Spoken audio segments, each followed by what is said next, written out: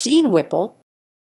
Dean Whipple, born April 3, 1938, is a senior United States District Judge of the United States District Court for the Western District of Missouri. Education and career. Born in Lebanon, Missouri on April 3, 1938, Whipple received an Artium Baccalaureate degree from Drury University in 1961 and a Juris Doctor from the University of Missouri-Kansas City School of Law in 1965. He was in private practice in Lebanon from 1967 to 1974. He was a prosecuting attorney of Laclede County, Missouri from 1967 to 1971.